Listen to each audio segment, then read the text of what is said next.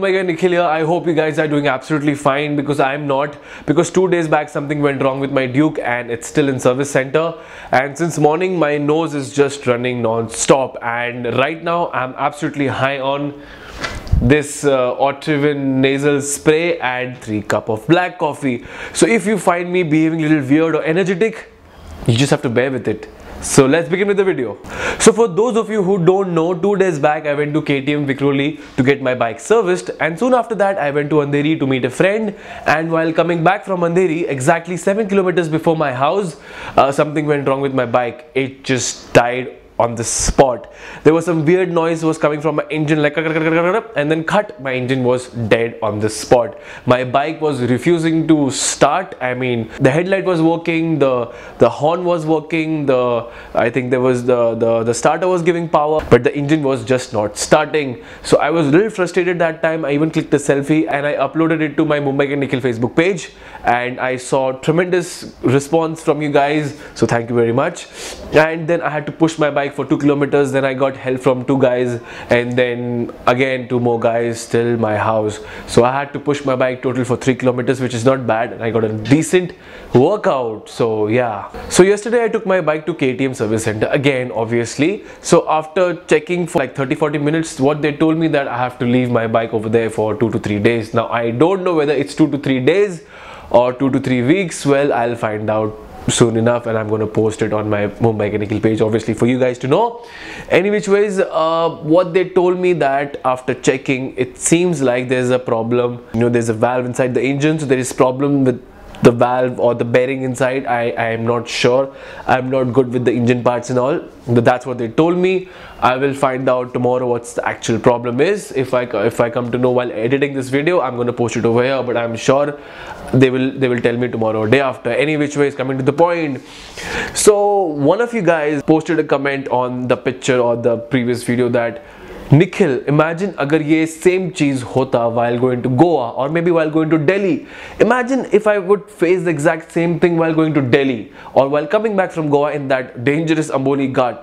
I mean, मैं क्या करता? I mean, obviously it would be so scary, and you know, it's kind of a weird situation. So in today's video, I'm going to tell you my worst riding experience till now. Okay, so back in 2014 December, to be precise 13 December 2014, I decided to go to Bangalore on my KTM Duke 390. My KTM Duke 390 was exactly 1 year old that time, and it was still very new, because I have clocked that time around 6,000 kilometers. Yeah, I just did, you know, 6,000 kilometers in 1 year that time, and since then till now I have done a lot. Maybe what, 16,000 kilometers in the second year. Wow, not bad, right? Anyways, so I did till that time 6,000 kilometers in 13th December 2014. So I decided to take my bike to Bangalore. So it was a beautiful winter month, and I was like, you know, my bike is in good shape. I'm in good shape. It's winter. Obviously, I can ride the whole day, and at that time I was having very less riding experience. Till that time, I have just done 1 ride in my life on my bike, which was like Mumbai Ajmer. That too I did with a friend of mine. He was in the car, he was in the train. One was in the car, one was in the train. So yeah, it was like, it was easy and nothing happened to my bike, because my bike was very new. It was just like, you know, first servicing, after the first servicing. So yeah, so I left for Bangalore at exactly 8:30 in the morning. My first mistake: never leave your house at 8:30 in the morning when you're doing a 1,000 kilometers ride. Yes, Mumbai to Bangalore is exactly 1,000 kilometers. So I was planning to leave at 4 in the morning, but I was so excited to go to Bangalore and do this Mumbai Bangalore ride and to meet a friend over there that I couldn't sleep the whole night. Problem with all the riders, right? So I woke up at around 7:30 in the morning, and then after taking a bath and taking a dump, I was all set to leave by 8:15, and I left my building at exactly around 8:30. So here I was, I faced traffic. It took me around 2 hours to reach Lonavala, and after that I was riding, and then I crossed the Maharashtra border, and I entered Karnataka at around 2 in the afternoon or somewhere like that. I don't remember. It's almost a year old. Anyway, so I crossed. The moment I entered Karnataka, I was so happy. I was like, yes, I have entered another state. I was very happy. I was riding. It was windy. It was the weather was amazing, and then I saw this black clouds over there. I was like, wow, the view is looking absolutely amazing. But then it's a black cloud, Kale Badal, that too in winter. And I still remember one of my subscribers warned me, Nikhil, take rain pants and take rain boots and take all this. But no, I was so overconfident, I didn't took anything. But thank God I was wearing, that time I still had my Zeus riding jacket, Zeus all-terrain riding jacket, which I still have, which is waterproof, water resistant to be precise, and my same Bluetooth LS2 helmet. Thanks to that, I could at least receive calls from my mother, from my friends and all that, so that they were not worried that I'm riding in such a terrible rain. Okay, so yeah, then soon after riding, at exactly around 3:30 in the afternoon, it started drizzling. So I was like, okay, it's a drizzle, you know, so what, it's just drizzle. And then after 15 minutes, it was raining cats and dog. And when I say it was raining cats and dog, it was the worst rain I've ever experienced while riding a bike, or even I've never even seen that this kind of rain while even driving a car. It was like, you know, the god of thunder was like, इसकी बजानी है आज, गिराओ सब पानी फेंको, तो ये भी बाल्टी डालो, वो बाल्टी डालो, समुद्र का पूरा पानी इस पर डालो. The only thing that nothing happened in front of me was thundering. I mean, I was, to be very honest, I was scared. I was so scared I can't even tell you, because I couldn't see anything. You know, all the trucks and the cars, they were just parking there, they were just stopping their cars, you know, because they couldn't see anything. I just opened my visor and I was just driving, I was just riding, and I was so scared I can't even tell you. And then it stopped. So I was like, okay, stop. I took a halt in a petrol pump, I refueled, I changed my underwear, obviously, because the most uncomfortable thing to do while riding is your riding with the wet underwear. That's really irritating. So I changed it, and then again I started riding, and again it started raining. Then again it stopped, again I changed, again I continued, again it started raining. And then, you know what, I said, you know what, chuck it, I'll just ride with a wet underwear. And I was just riding it, I was just riding. Then sunset, and then exact 300 kilometers before Bangalore, something really bad happened. Well, I was riding and I was at around 80 to 90 kilometers per hour. Thank God that time it was not raining, and I was riding, and then I could hear this, you know, this chain ka noise, this chain ka, you know, the normal KTM sound when your chain is loose and you get this weird noise, and then and then, you know, I was riding, I was like, what the hell is happening, you know, why my bike isn't moving? And then I stopped and I checked, and there was like, where is the bloody chain? There was no chain on my motorcycle. अबे धरती निकल गया, आसमान खा लिया, क्या मालूम क्या हुआ? There was no chain on my motorcycle. Can you imagine? Exactly at around 7:15 in the evening, in middle of nowhere, there is no sign of civilization. There is jungle on the left hand side, there is jungle on the right hand side, only trucks are passing by, and a place where they don't speak Hindi, and all the weird guys are passing by, and you can't do anything, and your bike doesn't have a bloody chain. So I got so scared, I removed my camera. Obviously it was dark, I couldn't shoot anything. I removed my camera, I removed my gloves, I removed my phone, and I kept it inside somewhere safe, because I thought I am gonna get robbed for sure.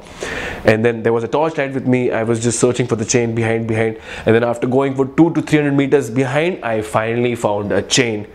And then I got my chain, and I was like, now what will I do with that bloody chain? I don't know how to fix it. I'm a noob. I don't know how to fix it. I mean, it's a broken chain, for God's sake. What will I do? So I started pushing my bike. I was pushing my bike. All the guys were passing. All the guys on the motorcycle, they were passing. Obviously, they don't stop for anyone, but they saw me. I was wearing a riding jacket. I was wearing a helmet, and I was looking from a good family. So few of them stopped, and then, you know, obviously no one can tow my bike, because I was having big saddlebags, tank bag, and I was also so huge and heavy, and my bike was looking, you know, from some outer space, because obviously they don't know, they've never seen a KTM that time. KTM's Duke 390 was still a very new bike that time. So here I was just pushing my bike. I was asking help. No one was willing to help me. So after pushing for 2 kilometers, I saw an exit to a village, and at the moment I took that left, I saw one car parked and they were changing the tire. I asked for help. Are you a mechanic? They said, no, I'm not a mechanic. I said, well, where can I find a mechanic? They said, you have to go inside, 7 kilometers inside. And that time it was exactly 7:40 or something like that. I was like, 7 kilometers? They said, yeah. And one more information, everything will be shut by 8 o'clock because this is Karnataka. This is not Mumbai. This is Karnataka. Everything will be shut by 8 o'clock. And I was like, are you serious? Are you serious? Everything will be shut by 8 o'clock. Now what? I won't be able to make it. I almost cried. Why should I lie? I'm a man. I almost cried that time. I was like shivering like this. Like I was shivering and I was like, what to do? I thought, you know what? This is the end. I'm gonna get robbed. I'm not gonna make it till Bangalore and I have to go back Mumbai in some ambulance. Or I don't know what. I was scared. All the weird thoughts was coming in my mind. I don't know what to do. And then some magic happened. One guy came on his Splendor or Unicorn. I don't even remember the bike. He just came. He just parked his bike. He just came and he just told me, you know what, hold this rope. I held onto that rope and then he tied to his rear, whatever that you call that steel part. He tied over there. Then he came. He took that rope from me and then he tied to my front shock absorber. And then he was like, you know what, just sit. I'll take you to the nearest mechanic. So I was blank. I was like, okay. Now in that moment you can't really say anything. So I was sitting on my bike. I was shivering for two reasons. I was scared and then I was completely wet, drenched, and it was cold. It was winter, December, jungle. It was extremely cold. I think it was around 15 or 16 degrees that time because it was still 7:30. Later it will get much cooler. Anyways, so he was towing my bike from his bike. You know, I was thinking, is he a robber or is he a good guy? I don't know what it is, but I didn't had any option that time. So he took me to a mechanic, a garage, where they were almost shutting down, but then he told me, you know what, just help this guy. And then he just removed all the rope and he didn't even wait for me to thank him. He just left.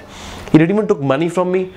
He didn't even wait for me to say thank you. He just left. Then that moment I believe that God exists and he was an angel who was sent by God. Which way? So what they did, they used a Avenger or Bullet ka lock, you know, that lock, and they fixed my chain. And then I continued riding my bike till Bangalore, and I stayed in Bangalore for 24 or 30 hours. I have left the link to the description box below so you can watch that video. I was not really a good motor vlogger that time. Actually, I was a motor reviewer that time. I used to review, you know, KTM RC. I used to test ride KTM RC, exhaust node, that node. So I was learning how to do a motor vlogging because I think that time it was only Everyday India and Augie F, and yeah, probably there were only two actual vloggers that time. And so I used to watch the videos and I used to learn how to actual motor vlog. There were motor reviewers that time also, but there were very few motor vloggers. So I used to watch their videos and I was like, you know what, even I want to be a motor vlogger. So yeah, what better video can it be? I'm gonna do a Mumbai Bangalore and I'm gonna start this trend which is travel vlogs, travel motor vloggers. So that was my first actual touring video, and it was a blunder that time. And you know what, I thought I'm never gonna ride a motorcycle after that, and I'm never gonna vlog. But then I came back, I edited the video and I uploaded to my YouTube channel, and that video got decent views. And I got such a beautiful comment from some of you guys that, you know what, it motivated me to continue my motor vlogging journey. And here I am in front of you with all the videos which I have uploaded to my YouTube channel. That is the reason again and again I'm saying thank you to you guys, because whatever I am today is because of you guys. So thumbs up for you guys, huh? So anyway guys, that was my worst riding experience till date. Thank God ये जो भी इधर हुआ ये मेरे Goa ride पे नहीं हुआ. I hope you like this video. As per now, shukran, alvida, ma salama, take care and do whatever you want, my friends. And for all you new motor vloggers, remember it is all about motor vlogging and not motor reviewing.